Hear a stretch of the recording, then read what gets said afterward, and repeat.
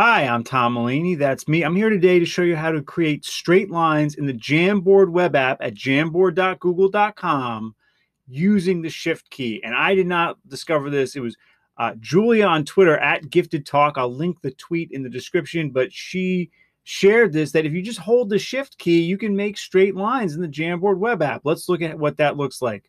So with the basic pen tool with the black, I'll hold down the Shift key and straight line. Bam.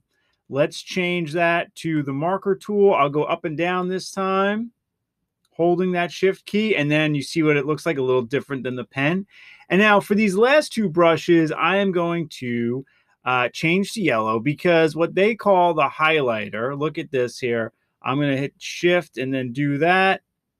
See, that's kind of a highlighter, but check out the last one, the brush, when I do the same thing. And you see that that's more of a highlighter. This one over here, what they call the highlighter, is more of an etched marker or calligraphy pen or whatever it may be. Now, one caveat.